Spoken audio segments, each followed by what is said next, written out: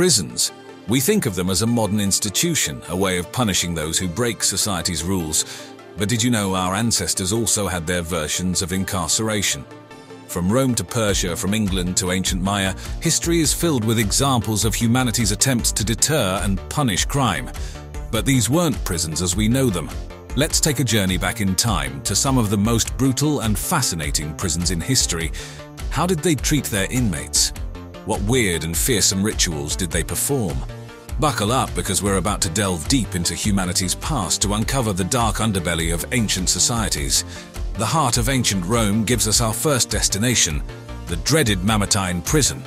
This centuries-old edifice, steeped in tales of brutality, provides a gruesome glimpse into how the mighty Roman Empire dealt with its enemies. You see, the Romans were no strangers to discipline, order, and yes, punishment. One thing that stands out about the Mamertine Prison is its structure, or rather, lack thereof. This wasn't a prison with bars, cells, and guards. Instead, it was more like a dark, dank pit, hollowed out directly from the Earth's crust. It was located at the base of Kitalá Hill, primarily underground, and was more of a dungeon than a prison as we know it. It was said to have two gloomy, damp chambers, one atop the other. Prisoners were first placed in the upper chamber, known as the Tullianum. This chamber was around 12 feet high and 30 feet wide and deep, and could accommodate a considerable number of prisoners. However, the place was a far cry from comfort. It had a single opening at the top through which prisoners were lowered into the darkness using a rope or a chain. But the real horror was the lower chamber. This was where prisoners who were sentenced to die were sent. In stark contrast to the Tullianum, this room was smaller, darker, and suffocatingly close, known for its inhumane conditions. Historical records, some as old as 22 centuries, suggest that the Mamertine Prison was often used to contain high-profile prisoners, enemies of the state. One notable inmate was said to be Saint Peter, one of the disciples of Jesus Christ, who was allegedly incarcerated here before his execution. But it was not just the physical torment that made the Mamertine Prison infamous. The psychological terror of being in such a place, the oppressive darkness, the dreadful anticipation of passing, and the agonizing wait for execution. These were perhaps even more tormenting than the actual physical conditions of the prison. Indeed, the Mamertine Prison serves as a chilling reminder of Rome's darker side, a testament to the empire's harsh, often brutal system of justice. Let's travel further east to the ancient city of Xanthos, located in what is now modern-day Turkey but was then part of the Persian Empire. Here, the prison was not a building or even a complex, but a singular, macabre artifact, the Wooden Horse of Xanthos. This wooden contraption, known in ancient texts as the horse, was a chilling form of both punishment and imprisonment, showcasing the truly inventive, if not horrific, forms of incarceration in the ancient world. Designed with a hollow interior, the horse served as a grotesque echo of the famous Trojan horse. However, this was not a vessel of soldiers, but a container for pain and suffering. Prisoners were placed within the horse, their bodies contorted to fit the cramped interior. Once inside, they were at the mercy of the elements, with the scorching sun during the day and freezing cold at night. But the horror of the wooden horse did not stop there. It was raised high above the ground, meaning that once a prisoner was inside, escape was nearly impossible. The public humiliation, the physical discomfort, and the psychological torture of being trapped within this wooden monstrosity all contributed to making the horse a truly terrifying form of punishment. Moreover, the wooden horse was not used for long-term incarceration. Instead, it was an end-of-life sentence. Prisoners placed inside the horse rarely survived the ordeal, as the grueling conditions led to exhaustion, dehydration, and eventually their untimely passing. The Wooden Horse of Xanthos serves as a chilling reminder of the inventive and brutal forms of punishment humanity can devise. Journeying a bit northwards, we find ourselves in the heart of London, England. It is here that one of the oldest and most notorious prisons of ancient Europe stood, the Bridewell Prison. Established in the 16th century, the Bridewell was initially intended as a palace for Henry V. However, its destiny was to become something far more sinister, transforming into a house of correction, a penitentiary for the city's beggars, vagrants, and petty criminals. The building was impressive, boasting over 100 rooms and a grand courtyard, but the grandeur of the palace was a stark contrast to the harsh reality of life within its walls. Inside the Bridewell, prisoners endured a unique form of correction, one that focused on reformation over punishment. Inmates of Bridewell were made to work. Hard labor was seen as a tool of reformation, a method to correct their idle ways. The work was grueling.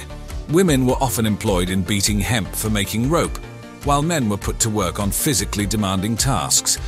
All this under the stern and watchful eyes of the prison staff. Yet what truly made Bridewell infamous was the severity of its punishments. These were not just physical, but also public. Whipping, for instance, was a common form of punishment, typically administered at the whipping post for everyone to see. This served a dual purpose. It was a form of correction for the prisoners, but it also served as a deterrent for the onlookers, a chilling demonstration of what awaited those who stepped out of line. But life in Bridewell wasn't just about work and punishment. It also served as a refuge for the homeless and the destitute. Yes, it was a prison, but in a time when social services were virtually non-existent, it also provided shelter and a form of social security for those who had nowhere else to go. The Bridewell Prison, despite its brutal reputation, provides an intriguing glimpse into the early evolution of the modern penal system. It was here that the concept of reformation through labor was first put into practice, a notion that, for better or worse, has been a mainstay of prisons around the world ever since. But let's not forget the Americas. Shifting our gaze across the Atlantic, we find ourselves in the heart of the ancient Mayan civilization, renowned for their advanced mathematics, calendar systems, and of course their brutal penal codes. Notably, we have the infamous prison of Kitalá, a true testament to the harsh and fearsome world of Mayan justice. Kitalá wasn't just a prison, it was an arena of punishment designed to inflict maximum suffering and disgrace. The very architecture of the prison was designed to reflect this. Deep pits, known as chultuns, were carved directly into the limestone bedrock, creating vertical prison cells from which there was no escape. But what makes Kitalá so chilling is not just its physical form, but also its psychological and spiritual dimensions. The Mayans held a deep respect for the earth and believed that being buried alive was one of the worst punishments imaginable.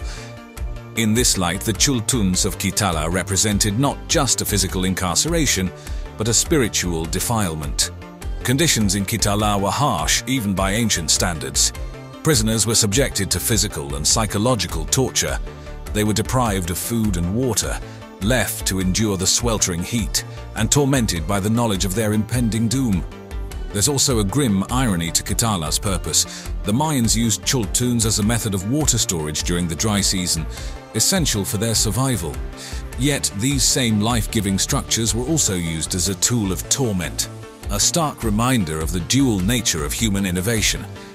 The chilling echo of Kitalá still resonates today. It's a stark reminder of the brutality of the ancient world. And here's something you might not have expected. Ancient Egypt, a civilization that has fascinated us for millennia, has left behind traces of an infamous detention system in Elephantine Island.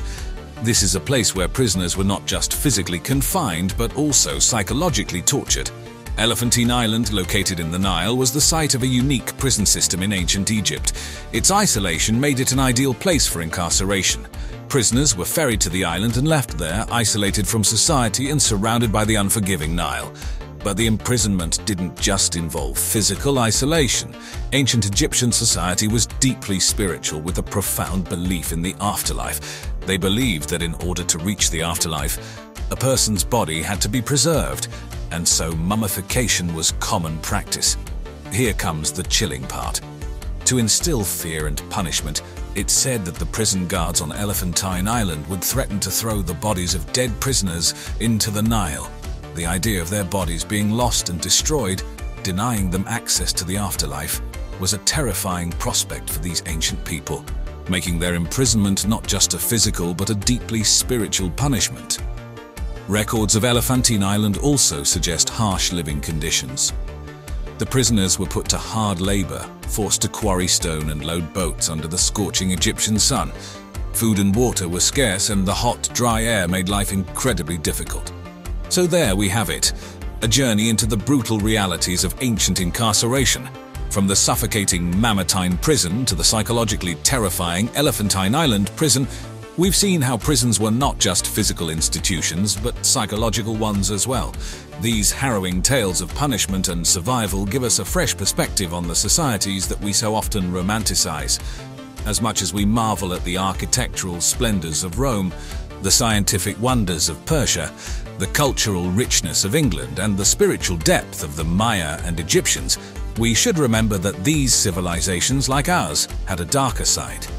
Thanks for joining me on this journey, and remember, the annals of history hold many more such intriguing and sometimes terrifying stories, and as always, thanks for watching.